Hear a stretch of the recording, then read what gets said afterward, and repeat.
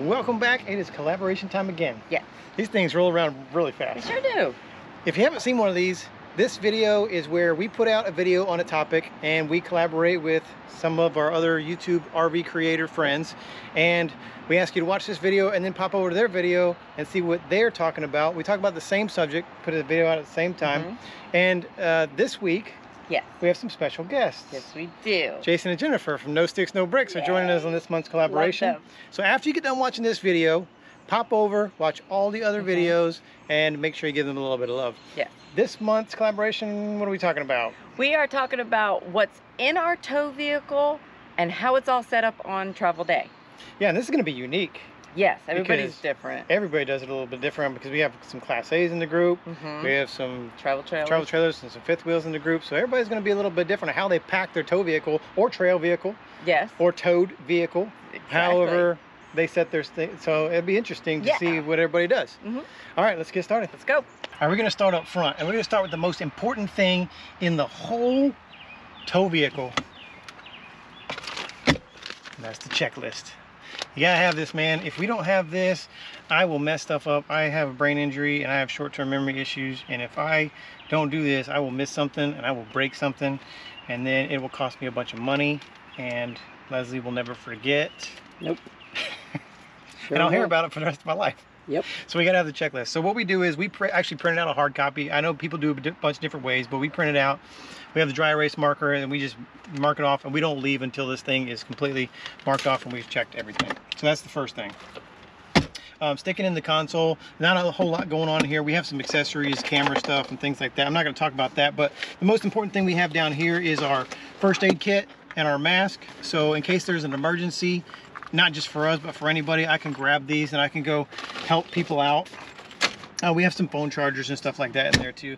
We're going to be talking about a lot of accessories and things that we have in here. If I mention a product, we'll try to leave the links in the description below if you want to go and look at some of those products.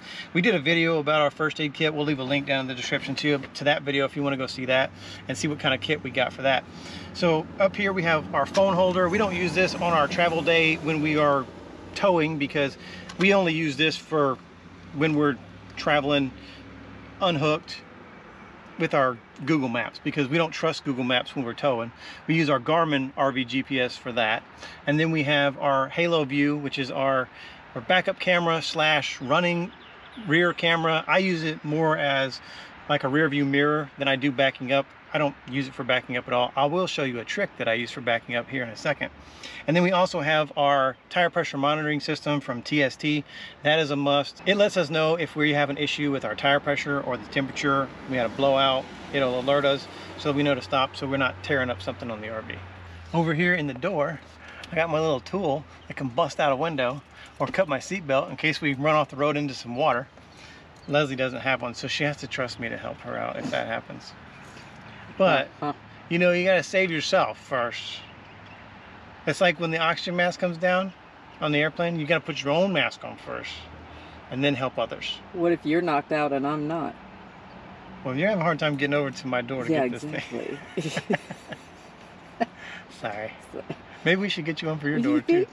And then also Leslie has an umbrella in her side of the door, because she's made of sugar and she'll melt if she gets wet. We also have a dash cam, and dash cam is really, really important because if you are in an accident, especially if it's not your fault, you want to have proof for the insurance company or for the person who hit you's insurance company.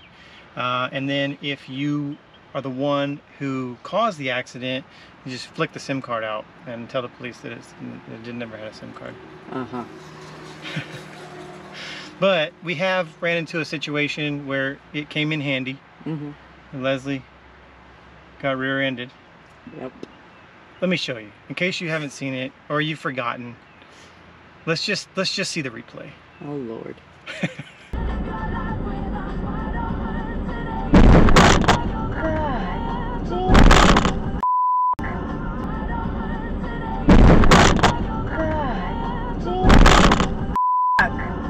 We travel differently than other people with pets, because most people are traveling with a cat or a dog or both.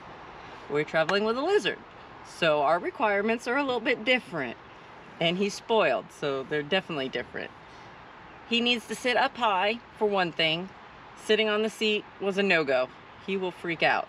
So we got at Walmart a little pop-up footstool, and I can actually keep extra lights and light bulbs in there, so it's actually been very handy to have. But he sits on the stool. His cage is just a regular dog cage with the steel frame in it that collapses, and he has a heat lamp mounted with a zip tie inside, a little micro lamp. It's like 40 watts of power. And then we seatbelt him in, because I don't want him to fly around. So he's very secure. Then put him in, zip him up, turn on his lamp, and he's ready to go. Having the mega cab comes in really handy because we don't just put stuff in here that we use on travel day. We actually use this for storage a little bit. So behind the seat, I'm not going to pull everything out of here, but behind the seat we have our air compressor so that we can air up our tires or the RV if we need to. We have our paddles for our kayaks. We have our hiking shoes. We have our disc golf set. We have our pickleball set. And then under the seat is where we keep, when we're not traveling, that's where we keep our GPS. That's where we keep our backup camera monitor. And then we also keep our other cameras like our eyeball and then our eyeball monitor. This helps us back up and get onto the ball of our hitch. I'll show you that here in just a second. But we do use a little bit of this space for storage. We also have a halo, which is like a jump starter for a truck or a vehicle. So not just for us, but if anybody's having an issue, we have this already charged up. We can jump start somebody's car without having any jumper cables. We have the tri-fold tunnel cover that goes up on travel days. When we're not traveling, we lock that back down to protect everything back here. We're so happy that we got the Gen Y hitch because we used to have the big slider hitch back here, but now our truck bed is freed up a little bit so we can keep a little bit of stuff back here for storage. So we keep our kayaks back here. We have 2 inflatable kayaks and we have our life vests. So that way we can go kayaking anywhere we want. We can stop anywhere, pop them out, inflate them. I got the pumps back here too. We always keep an extra box of DEF back here. And then I got my cones. My cones back here, that helps me back up. So that's a little tip that I have is when I can't really see where I'm backing up to and I'm at a weird angle, Leslie will go and take those orange road cones and she'll put them back there on the site where she wants the back of the RV to be, and then I just kind of keep those orange cones in my mirrors as I'm backing up, and it's helped me a lot because I am not good at backing in. We also keep our generator back here. We used to keep it in the front of the RV, but we open up some space back here, so we keep that back here. And it helps me because I don't have to lift this thing in and out of the RV. I can just roll this thing to the edge of the tailgate, back the truck up close enough to the RV to where I can hook up the generator. I run it for as long as I need to, unhook it, and then I just push it back up here, and then I ratchet strap it back down for travel days. We also have our eyeball system, so that's this camera here. And what this does is I put this back here, and then I have this ball and rod, so it helps me line up the ball for the Gen Y hitch on travel day. There's also a little monitor that plugs into the front of the truck, so I can actually see on the monitor through this camera. And so I'm lined up with this rod, I'm lined up with this ball, and I'm lined up with the red line that I have taped onto the Gen Y hitch. And when it's all lined up, Leslie just backs me up until I'm parallel with the ball, and then she lowers the trailer onto the ball, and it's way easier than trying to just eyeball it and figure it out on your own.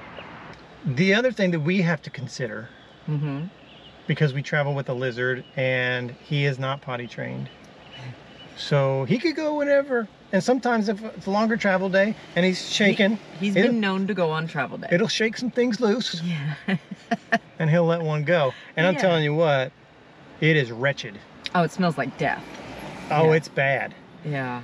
So Leslie always keeps like a Ziploc bag with like some paper towels, some baby wipes, and that way she can clean it up, put it back in the Ziploc bag. Because once you put it in the Ziploc bag, it smells gone. It's gone completely. It is. So he has a side pouch on his carrier case, and I just keep napkins. I have the handy wipes in the door and the Ziploc bag. So when he goes, I can wipe it up, which his bed's removable in there too. So he will typically go on that bed, obviously. So I can at least wipe it up and wipe him up, bag it, tag it, and then pull his bed out. And then he's got just the bed that came with the carrier to sit on now. But you'll know exactly what happens because you'll be driving along and be like, oh, it's happening. Get it.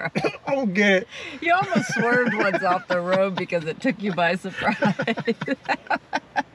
Well, that's it. That's how we set up our tow vehicle. Yeah. Nothing fancy. No. We don't get too glamorous. No, we don't have too many gadgets. Well, I don't want a bunch of stuff No. in the way. No, that's overkill, I think. And then also, you know, in the event that something happens, you get into a wreck or something, you don't want a bunch of stuff flying around. No, the projectiles.